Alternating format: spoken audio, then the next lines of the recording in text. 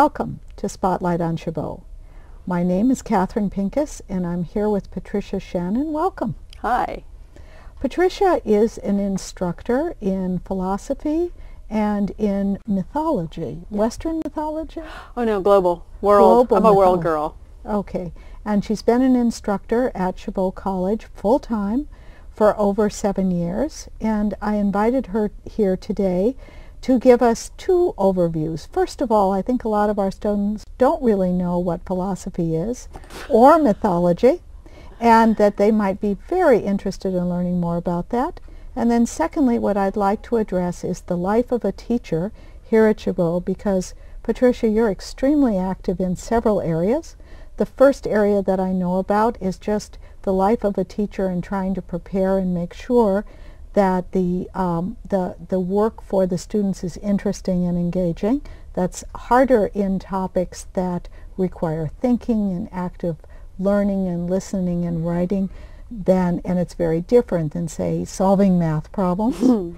And then the other part of it is some of the other things you do to help the college continue to evolve and become more and more meaningful for the students. So, but let's start, first of all, how did you make your journey here to Chabot? Well, my journey is a kind of probably more typical than most people would think. We have mentors and advocates who bring us into things. And I grew up in a family. My grandmother was a teacher. My favorite uncle of all time was a teacher. And we all taught and teach in community colleges. We teach in community colleges because we believe it's the place where we make the most difference. That our students here at Chabot and students in community colleges all over the country desperately need everything that a college education is going to give them. It gives the connections into a broader social world, the educational content of courses, as well as the financial difference it will make in their lives. It's the difference between being $1 million earner and not. Oh, that's so important. And I think it's really important for students to understand that the broader education not only gives them perspective, but gives them a breadth in life. And so a large family of community college instructors. I'm a third generation teacher at community colleges. So tell us a little bit about philosophy. How do you get students interested in philosophy? I don't know that students get interested in philosophy. I think they end up having to take the class because it fulfills a GE requirement. Okay, a GE requirement. And so they show up and they try to find a class that's open, or they try to find a class that fills their schedule, which is why they end up not only in my philosophy class but also in my mythology class, because it fits the schedule. Most students go, oh, Greek gods, that's fine, I'll go do that. Or philosophy, well, it's, nature, human nature, God, okay, I can do that. And they show up, they have no idea really, what we're going to talk about or what they're going to study, and the idea that you could actually study philosophy or study mythology takes them by surprise. So students come into my classes not really knowing what they're going to learn, except that it'll probably involve, in the case of philosophy, Plato or Aristotle. And if it's in the case of mythology, they think it'll be Greek gods and goddesses. So what they end up learning is completely different. What we do study is ideas about how we think about the structures and frameworks of our lives and why and how we make the decisions we make. Most people don't see that if you're a person, for example, who believes that there is a God, of whatever shape, kind, or description you want to imagine, then you're completely different from a person who doesn't believe there's a God, who believes everything is a determining cause and effect or scientifically explained universe, where nothing happens by chance or intervention. It's a completely different framework. And if you make policy out of one or the other of those frameworks, it's completely different. So would you say this really also has an added benefit, Patricia, of helping people understand other people who come from different walks of life and different ideas? Yes, because you encounter, for example, in my class, Philosophy 50, right now, we do 10 theories, 10 different ways of thinking about human beings and nature and God, or not God. 10 different ways of appropriating and 10 different frameworks for thinking about life. And then how does mythology fit into that? Mythology is my favorite class. It's just my favorite class. And it's my favorite class because, first of all, there's all those great characters, all those great characters, heroes and gods and goddesses and tricksters and all of those things. And they're all fun to read about and fun to play with, but it's even more fun to think about how they influence us. How are the stories that we read the shapers of how we think about the world? So in the end, mythology and philosophy are a lot alike because it's how we think about the world. Our mythology shapes our constructs. Now, it's very interesting, you know, as you said, you named some of those characters. I was thinking how they even pervade current literature and current media. When you said the trickster, I immediately thought of Batman. I mean, this is a continuum, isn't it, in terms of the classic protagonist. Yes. Yeah. Yes. And so really learning that that's been in existence for a long time and recognizing that is a real help to broadening your horizons. Well, and the other thing that happens is you can see how our understanding of various roles and characters changes over time. You know, one student did a paper for me about Superman and went back and looked at the Superman of the late 40s and 50s, emerging out of comic books and then into the television series and the continuing series of comic books, and looked at each decade, comparing one issue of a comic from a decade with another decade. That's and looked at how the change in our expectations of Superman and how that archetype has even changed, our own perceptions. And think about how our vision of those classic characters affects our own visions of how we should be and who we should be in the world. Well, it sounds like something everybody should learn a little bit about. I think so. But like I said, it's my favorite class. And so typically, Patricia, when you prepare for a class, why don't you tell students a little bit about what it takes to be a teacher and what kind of preparation is required? I think there are two pieces for me. And the first is that I steep myself in the reading that I've assigned. I've read a lot of material. Before I ever come to teaching this particular class, I've read a lot of material. And in preparing this particular class, I choose material.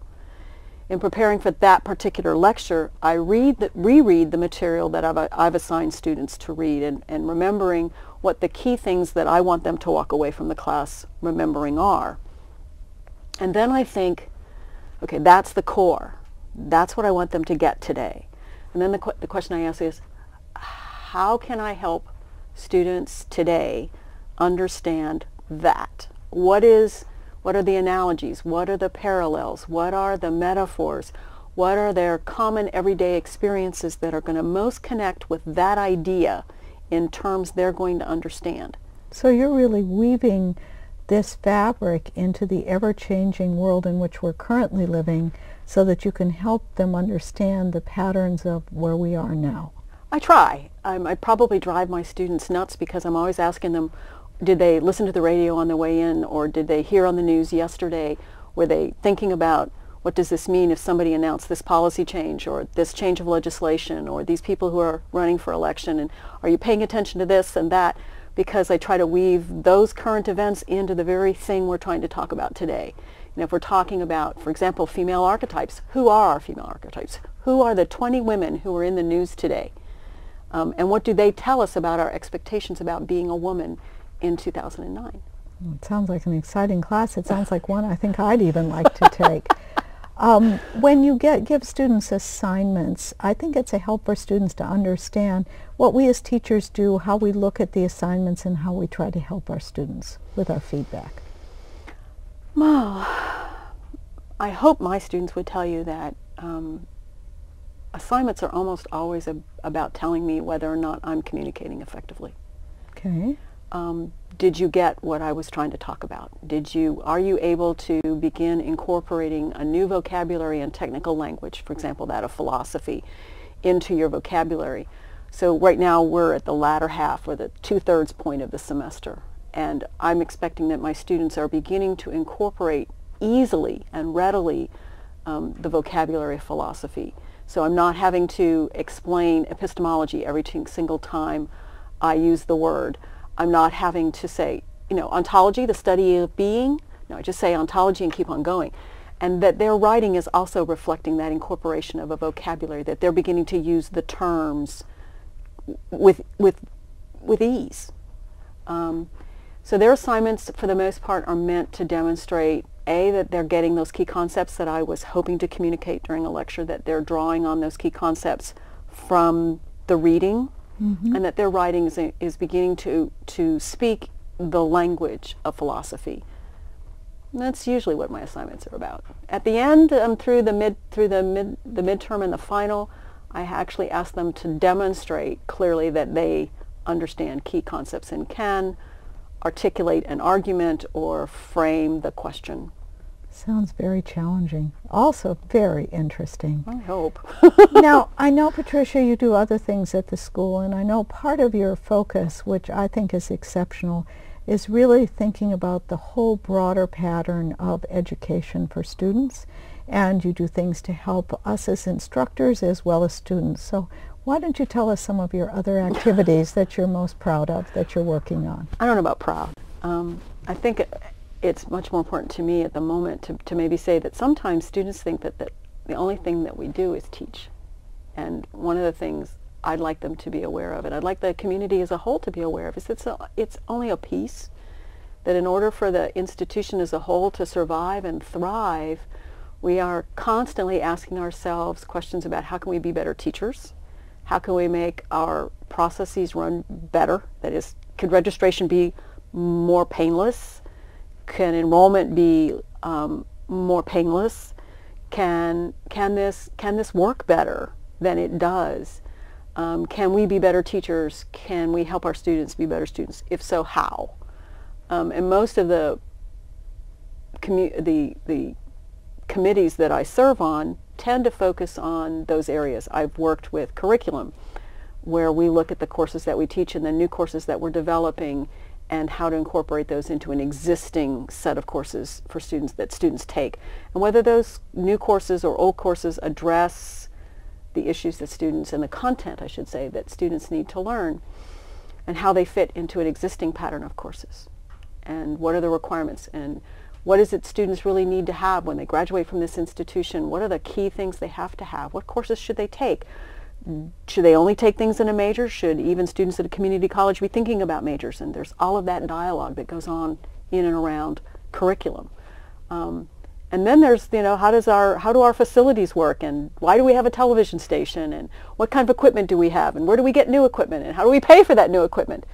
And teachers spend anywhere from 30 to 50% of their days answering all of the rest of those questions and being a part of a dialogue with other administrators and staff and teachers trying to get the answers to those questions, which I think are huge and are often invisible.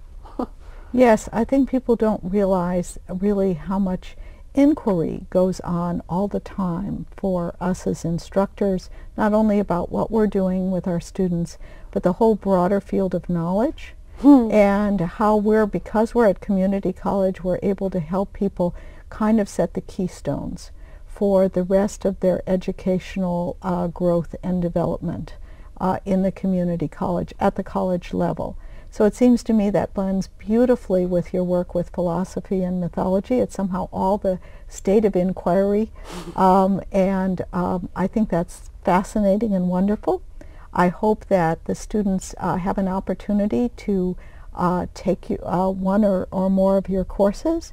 I want to thank you so much for being here today. It was my pleasure. Thank you so much. This is Catherine Pincus for Spotlight on Chabot.